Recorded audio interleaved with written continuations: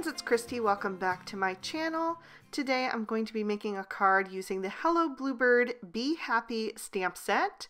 So I've stamped out the images I'll be coloring on some Spectrum Noir Ultra Smooth Premium White cardstock with Lawn Fawn Jet Black ink, and I'll be coloring with my Copic markers. Today's coloring is going to be fairly quick and easy since I'm using a limited color palette here for these bees. I chose Y13, Y15, and Y17 for the yellow areas of their body. And I'm just shading them in the direction that they're facing. So this little guy, he's kind of tipped toward the left, so his shadows will go on the left. So I did those with the Y17 and then blended out with the Y15 and saved a little room for the Y13. And then I even decided to add in a fourth shade, which is the Y11, just to make him look extra dynamic, since it's fairly simple coloring on today's card. There's going to be a lot of yellow on the card, so I really wanted to make these bees shine against that background. So having that more dynamic coloring is just going to help them kind of lift off the page and be a little bit more vibrant against that yellow, so everything's not just one note. So I'm coloring this little guy with his shading on the left as well, since he's also kind of faced towards the right, but his head is kind of tipped toward the left. And then this third little guy, I'm doing it on the opposite side, so his shading is more on the right hand side. On his face, it's kind of even because he's facing forward for the most part, but his body is kind of shifted toward the right. So on him, I only used the darkest three shades on his yellow stripe because it's not very visible. And then I'm also doing the honey in the jar with these shades as well.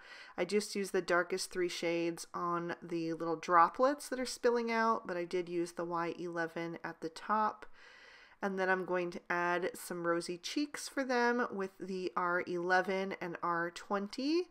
Just doing a little oval shape with that R20 first, and then I'm going to go around the edges of that with the R11, which is going to soften it up and just help it fade into the rest of their face. And I thought it would be fun to have those rosy cheeks because, again, it just breaks up that yellow since there's going to be so much of it on today's card. But, that's what happens when you're doing a card with honeybees, right? So for the black areas of their body, I'm going to use some cool grays. I'm using C3, C5, and C7. You could also use the warm grays if you want, or the toner grays or neutral grays, whatever you have. I just feel like the cool grays read a little bit more black than the warm grays do, so that's why I decided to go with these shades. So I used the C7 first to color in the top of his head and all the rest of his stripes, and also the little balls on the end of his antenna. I'm also coloring in the legs completely with that C7.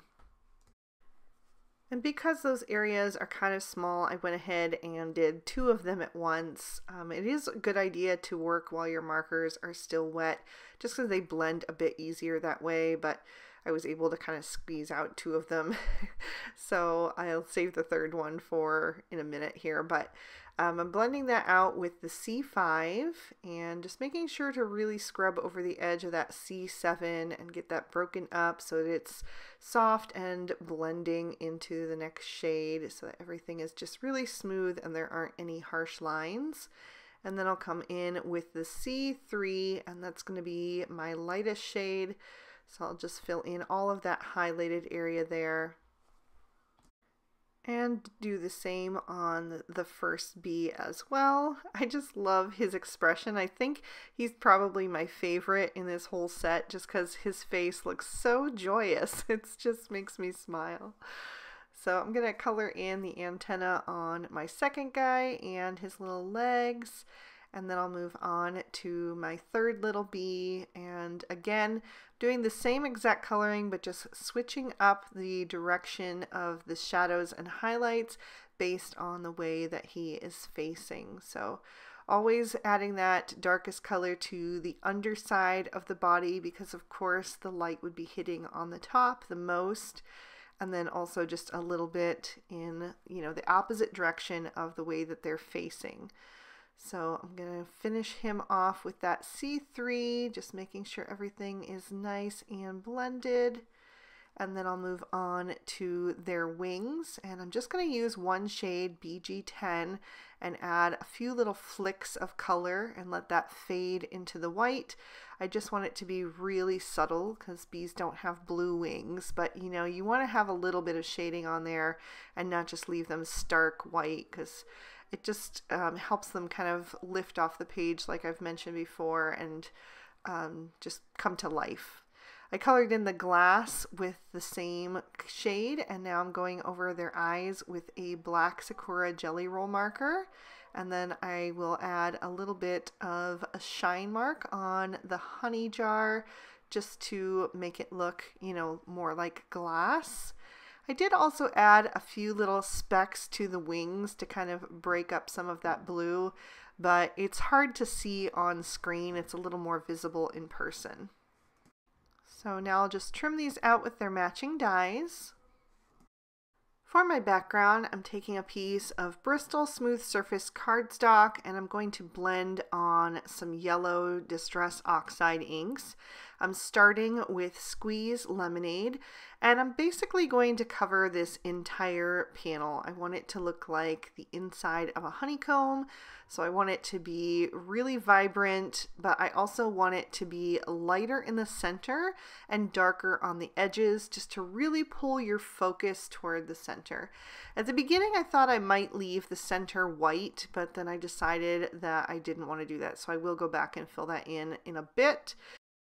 But I'm moving on to my second shade, which is Mustard Seed, and I'm going to lay that on pretty heavily on those outside edges. I really want to get that golden honey glow that, you know, you think of when you think of a jar of honey, even though honey comes in lots of different shades, but I wanted something that was a bit more of that golden tone. So I'm going to come on now with my third and final shade. This is Fossilized Amber. This one has just a bit more of that brown tone in it, so it's a bit more of a golden yellow. So I'm going to come in on the outside edges one more time, laying that in, and then I'm going to work my way back down in the reverse order. So I'm using my Mustard Seed now, and then I'll come in with the Squeeze Lemonade in the center. And here is where I realized that the white center just was too much of a difference. I didn't want that much contrast. Plus, it just didn't seem to look like honey if it had that white center. So I just filled that in completely with the Squeeze Lemonade, but I left it a little bit lighter there. So now I've die cut a second panel of Bristol Smooth Surface cardstock with the Sunny Studio Frilly Frames Hexagon. There are two dies in that set. One does the outside border and the other one does the inner hexagon pieces. So I layered them up to create this design here, and I just popped out all of the center pieces. And I want to color this with the darkest of the shades, so I'm using that Fossilized Amber. And I'm just being really careful. I don't want to bend any of these little pieces in the center, so I'm pouncing that on and adding that in kind of like a circular motion as well, but just being gentle. I'm not using like a really heavy pressure because I want that to you know, stay really nice and pristine and not get wrinkly. But I just want to coat that completely in this darker yellow so that it creates some contrast and some depth when it gets layered over the background piece. So once I have that done, I'm going to set that aside to dry, and I do want to add a little bit of speckle detail on the back of the background panel.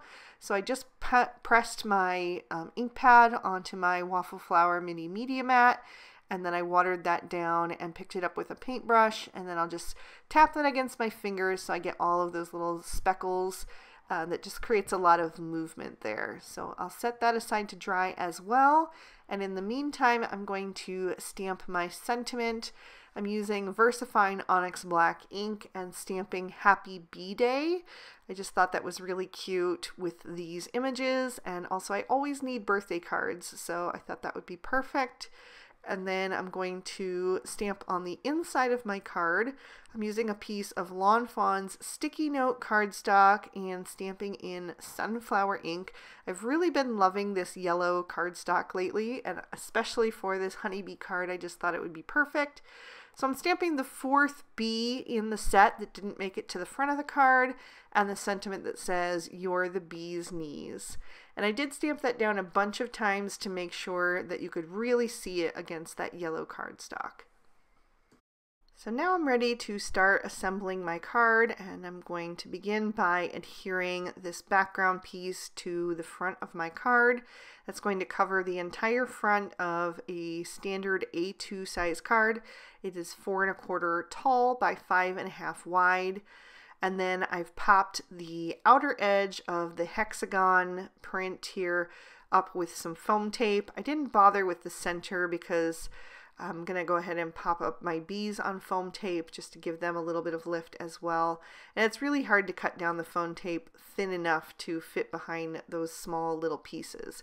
So I just did it on the outside edges, and you can see how that adds so much contrast against that background.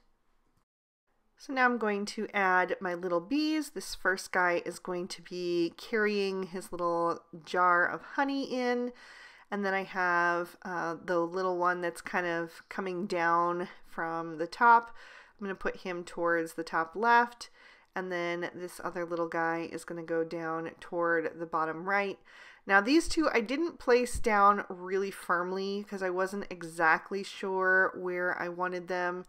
I needed to figure out where I wanted this sentiment first, and I did trim that down with the Lawn Fawn Everyday Sentiment banners, and then I added some foam tape to the back of that. I'm going to tuck it under this guy's wing just to kind of incorporate it into the scene a little bit more, and then that made me want to just shift this bottom bee a tiny bit, so I just pulled him up and pressed him back down where I wanted him.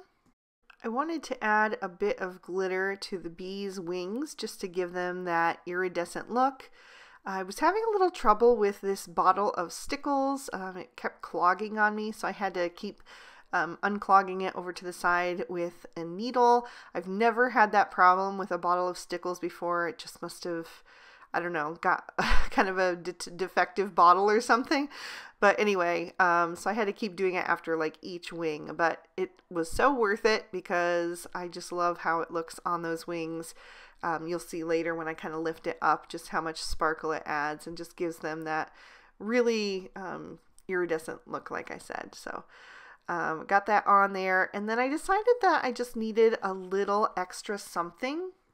So I pulled out a bunch of Pretty Pink Posh sparkling clear sequins. I used the mix bag size, and I'm adhering that with some Ranger Multimedia Matte. I was also having problems with this glue. It just didn't seem to want to come out of the bottle, so it took me a little while to get that kind of dotted here and there to add my sequins, and then I just used my Studio Katia jewel picker to press those down into place. This glue, though, it is really great for things like this. A friend and I tested some cards through the mail, and this one did the best job on you know, keeping those sequins on there through the mail. So I really do like it, but it just tends to clog up on me, and it's probably because I don't use it that often, because I don't usually add sequins to cards that often anymore, but for some reason I just thought that they would look really cute on this one and kind of fill in the spaces around the bees. So I added just a few here and there, and then once I was satisfied with the amount, I decided to fill in the little holes in the center with some more Stardust Stickles. I think this would be really pretty with some gold stickles as well in the centers of those sequins, but I just decided to go with the same Stardust Stickles that I already had out, and I really like how that turns out, especially once those stickles are dry and they look really sparkly. There you can see how that catches the light, and there's another peek at the inside. So I hope you guys enjoyed this one. I had a lot of fun creating it. I just love these bees and I think they're super sweet. If you did enjoy it, please be sure to hit that like button and subscribe. Ring that notification bell so you don't miss any future videos. I post new ones every Monday and Friday.